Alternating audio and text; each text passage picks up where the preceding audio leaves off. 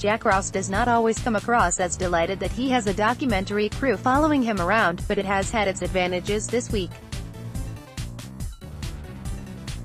Chris Maguire's red card against Luton Town was overturned on video evidence, and Sunderland had more of that than most clubs do because of the presence of a film crew from Fulwell 73 recording the game for Netflix. His reaction after the game, and his first comment to me, was that he absolutely did not do anything wrong. Ross said of the red card, which Lee Probert gave in added time of the 1-1 draw after he initially thought the forward had gone in with a stamp when trying to win the ball from Alan McCormick. Now, a lot of players say that, but having watched it, it wasn't what it was deemed to be by the officials.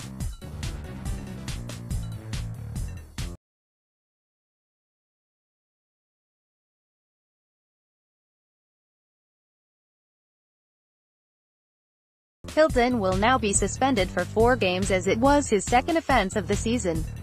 Maguire was due to miss 3 until the change of heart.